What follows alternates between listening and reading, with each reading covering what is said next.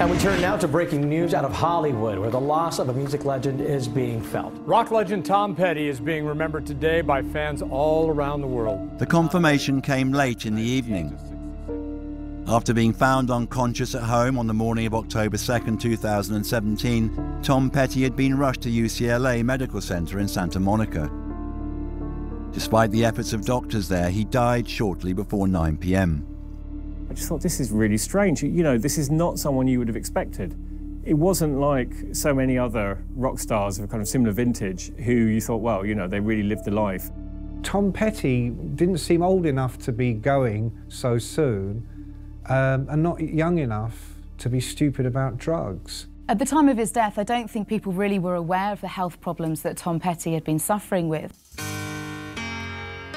Petty's death came at a dark time for music lovers. The previous evening, a gunman had opened fire on a music festival in Las Vegas. 58 innocent concertgoers were killed in what was the deadliest mass shooting in American history. For so many, Petty's songs had been a comfort in hard times. Now, grief was piled on grief. Fans gathered at the Star on the Hollywood Walk of Fame.